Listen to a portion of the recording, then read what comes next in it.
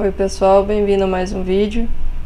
Eu fiz um vídeo mostrando como separar cada peça e agora eu vou fazer um mostrando como deixar tudo junto em caso de você querer exportar para OBJ, por exemplo.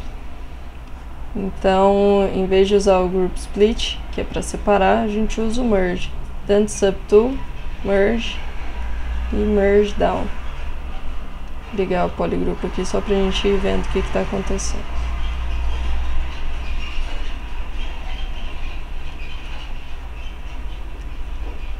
E dessa forma você vai juntando todas as peças.